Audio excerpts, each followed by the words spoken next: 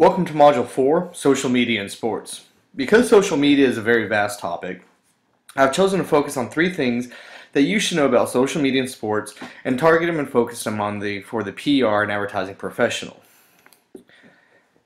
In the reading, Galen Clavio delineated three categories of social media rather than focusing on one application specific for use. He focused on data-rich sites, which are used better on a desktop than on mobile, and these include things like Facebook, ESPN, or LinkedIn.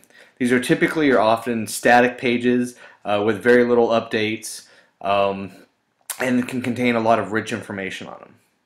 Next, we have our streamlined type of media.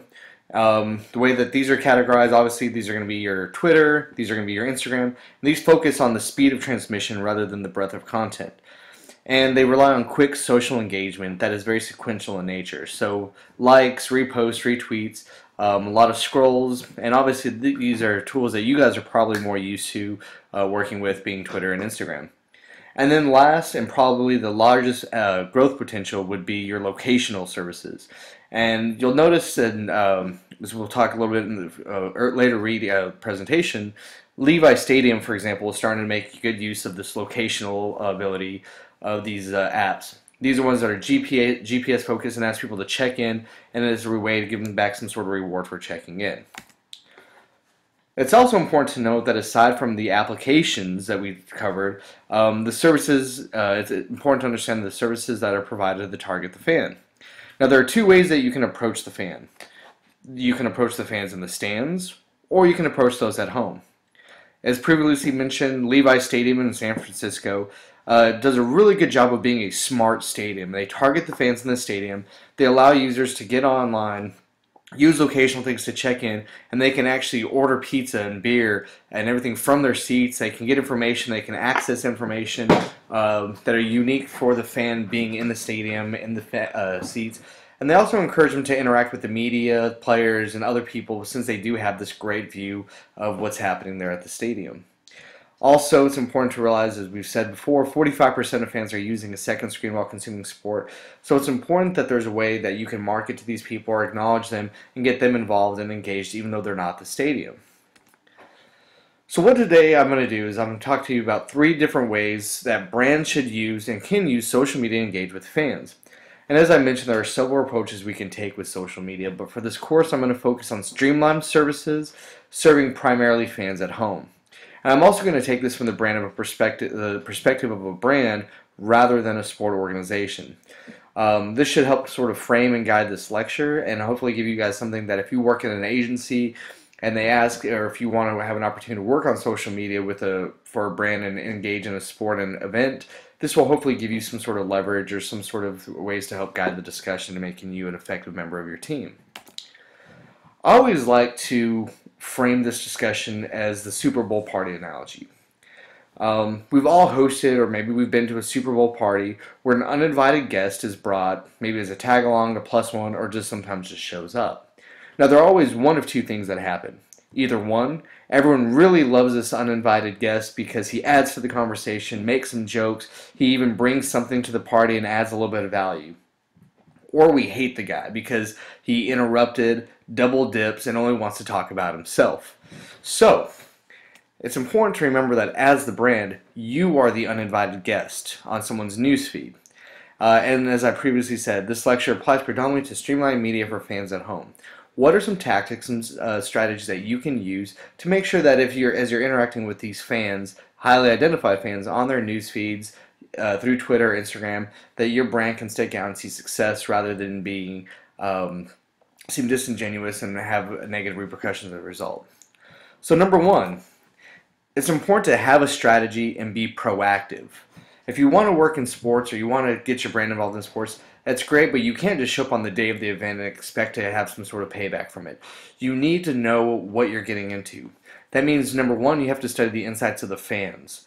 What is it that they like? What do they dislike? What are their rituals? What are their traditions? What are some of the sayings, the slogans, the songs? What makes this fan base unique? As I said, highly identified fans have a group behavior, and it's important that you understand those insights. Also, if you're going to show up to a sporting event as a brand, you need to know about the sport. What are the rules? How does it work? Who are the teams? What are the rivalries? There's a lot of questions that you need to consider and know everything and be an expert in that content and that sport. Or the same goes for the event. And then lastly, you need to understand the teams. If you're going to be talking on behalf of the organization of a brand and you're trying to appeal to these fans, you need to make sure that some way, once again, you articulate your relationship to that team and find some sort of commonality so that the fans will buy into this and hopefully share and participate in this conversation. So let me give you an example of being proactive and having a strategy. In the 2014 World Cup, the Adidas successfully used the All In campaign. They had 1.7 million mentions, which is 22% more than any other brand. And this didn't happen by accident. Months prior to the Cup, they created an editorial calendar that covered every possible fixture and opportunity that they could talk about. They identified the top players, possible scenarios, and they even started to understand the rituals and the habits of these fans for these different countries. And what they did is, as a result, they were able to create content ahead of time and then be the first to market or be the first on the social media thing to go ahead and present this conversation. So, for example, James Rodriguez, he played the World Cup. He was a Golden Boot contender, meaning he, had scored more goals than anyone else if you're not a soccer fan. And he was a kind of a star player, or he emerged from the World Cup as sort of a star athlete. Well, Adidas knew that he was already an athlete before, or a star, a potential star, before the World Cup even happened. So they were able to have content ready that was able to speak to the fans of that country and really identify with them. And as a result, you can see the number of retweets and favorites they got off this one tweet.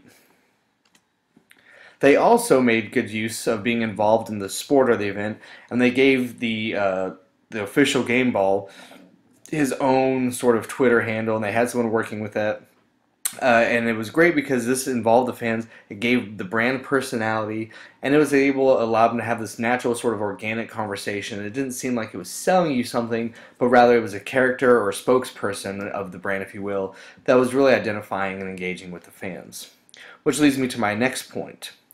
You need to know the rules of the game, know the fans' wants, their rituals, and know it's appropriate to speak up. So number 2, practice anticipatory thinking and be ready to be reactive. So just as important as to have a strategy to be proactive, you and your company need to be able to be reactive. If you already have a strategy in place, you already have the insights on the event, the teams, and the fans, then you can take opportunities to engage with the fans, making shareable and timely content.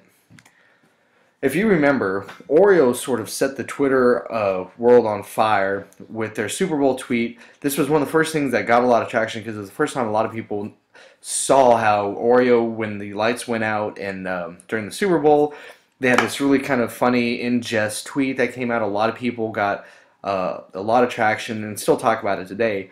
And you've seen this sort of develop more and more commonly. For example, Snickers, using the World Cup again as a context for this, Suarez, a Uruguayan forward from Uruguay, bit another player on the shoulder. Snickers used this opportunity during the game to send out this tweet that said, "Hey Suarez, next time you're hungry, just grab a Snickers." And again, you can see that got 46,000 retweets, approximately 21,000 likes. This got more attraction than a $1 million commercial spot would have got. And again, it was understanding who these players are, understanding what's happening, and then having quick abilities to release content. And then here's another one that didn't get as much traction, but still is a great example. During the during the Oregon versus Florida State. Oregon versus Ohio State. When Ohio State kept repeatedly turning over the ball. Butterfinger sent out this tweet, "Seriously, what's this ball made of tonight?" Again, just sort of using their brand and speaking to the fans. So when you take from all of these, it's important you can kind of boil down these examples into a few things. Number one, there's obviously a high risk and a high reward. You can get an opportunity to get a lot of likes and a lot of retweets. There's also the negative or the possibility of getting negative PR. But what it's most important is to understand is you need to be one of the fans in the room and speak from their perspective. Brand managers, you need to be willing to uncuff creative so you can be the first to message. And also you need to take 2 seconds to think about what to post, make sure it's witty, but make sure it's also appropriate. And it's really important to have the right people in the room. Ad agencies and brands, or if you're working for an agency, maybe this should be something that you can recommend if they're not already doing it, but having a copywriter, an art director, an account manager, and a decision maker for the brand in the room at the same time during the event. So as something comes up, not only can you write it, but you can also make it look good and produce a graphic that's sort of easily shareable and visually appealing. With these, it's also important that you stick to your brand's message and identity. So Snickers, it always talks about, you're not you when you're hungry.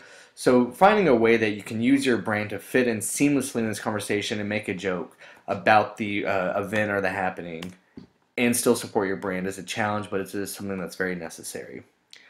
And lastly, it's important that you understand when to talk to the fans and when to engage with them. As I've mentioned so many times now, 45% of highly identified fans are using a second screen. And research shows that before and after halftime are the spikes. So if you're a brand and you're trying to get your message out, number one, you may want to have some content ready to be shared or sent out right before a break at halftime or right after halftime. Also, you need to have those opportunistic spikes during break and play ready. If the lights go out, Ohio State or Oreo is ready to show their graphics. What's really important to do and understand is that only 6% are still engaged after the game. So if you're trying to work for a brand and you're trying to speak to fans after the game, you're probably not going to get the type of traction. Although it seems like a lot of people are on social media to get game results, the large bulk or the large majority are not. They're out celebrating, talking about with their fans, or they've tuned out and went to the next game. And also when you're talking to the fans and how to talk to the fans, it's really important to talk about things that the fan base enjoys. If you recall, highly identified fans and group behavior are very predictable. So if you are talking to a group of fans and you know that their insights say that they like good old American domestic Miller Lite beer, then don't come up talking about how great your craft beer is. You need to be authentic with who you are. Bring what the people at the party are going to want to have so you can then be part of the discussion. So this concludes this module. I know it's very brief. Again, we're trying to focus all these different ways we can talk about social media. And I think working in an organization, if you're working for a brand, you can follow these 3 simple guidelines and see some success or some traction. Again, you want to be proactive and have a strategy in place. You want to practice anticipatory thinking and be reactive. And you need to know when and to how to talk to the fans. And all this is going to be developed through insights. So never discount the importance of research, insights of the fans, the sporting event, and the brand itself.